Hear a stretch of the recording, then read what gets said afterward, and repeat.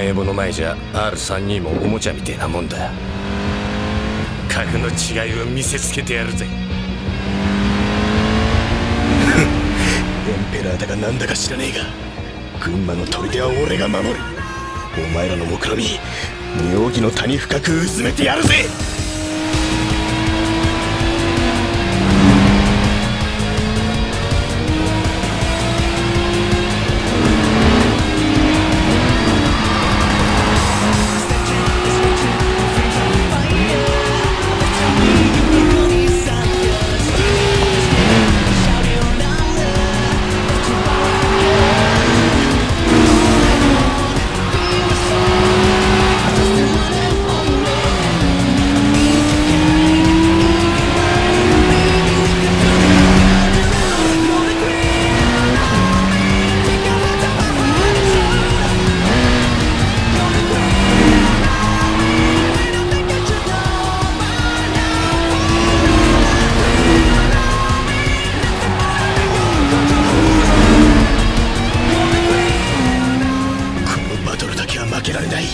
俺たちのエリアに土足で踏み入る奴らに負けるわけにはいかねえ。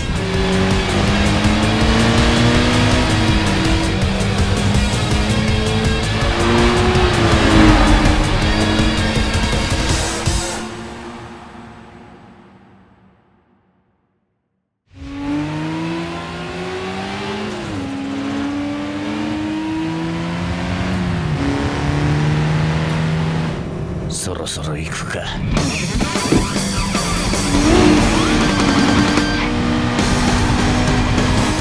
何？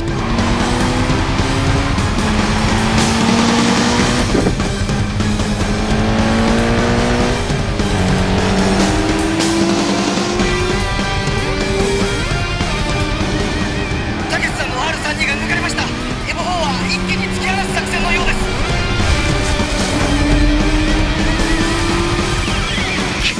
だが勝負はこれからだ。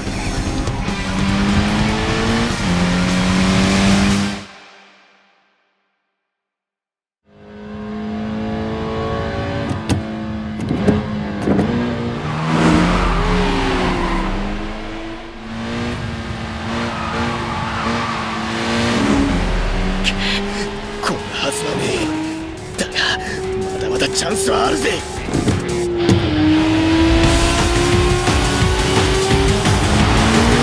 俺が止めずに誰があいつらを止められる？